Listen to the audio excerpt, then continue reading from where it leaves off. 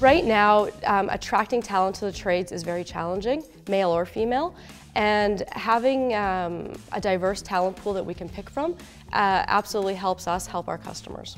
In 2019, we embarked on a 3-year partnership with Women Building Futures. Since that time, we've kind of expanded our involvement.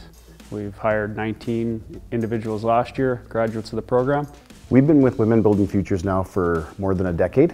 The diversity in our craft is something that is not only important, but it's a must for the success of our business.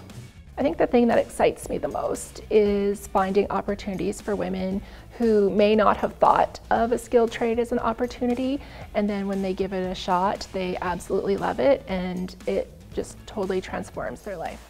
I would tell another company that was looking at partnering with Women Building Futures is this is an excellent opportunity for them to unlock a diverse talent pool that is currently underrepresented in the industry.